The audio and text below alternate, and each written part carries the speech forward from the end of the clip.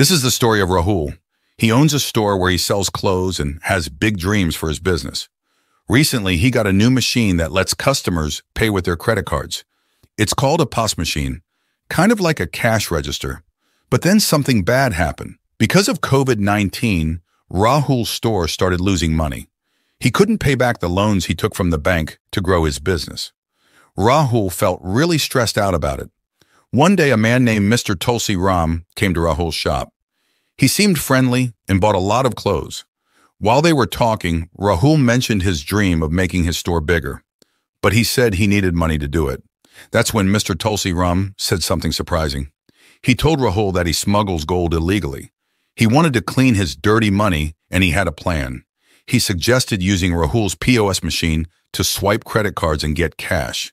In exchange, Mr. Tulsi Ram promised to give Rahul 20% of the money. Rahul thought this sounded like an easy way to make some extra cash, so he agreed without really thinking about it. Now it's up to us to spot any suspicious activity using the dashboard we made with Power BI.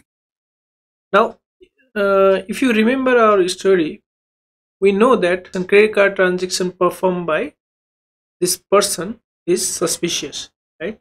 Tulsiram is suspicious. And you can see from the visualization, this is quite clear, okay? First one is, for July and August, the credit card transaction has decreased. But for September and October, it is the same as the credit card limit. And if you look at the next figure, that is total credit transaction versus credit limit, you can see that this person has utilized full credit card limit. Okay, in August it is showing 40%, right? But for like September and October, it is almost 100%. So you can see from here also. So the credit card limit assigned to this person was 5 lakh. For July and August, he has only utilized 3 lakh and 2 lakh. But September and October, he has fully utilized his credit limit. So this is suspicious because this person is maxing out his credit card limit for the last 2 months, right? And another major giveaway is this person is performing credit card transaction from only this particular place. This is Mahima Impex, right?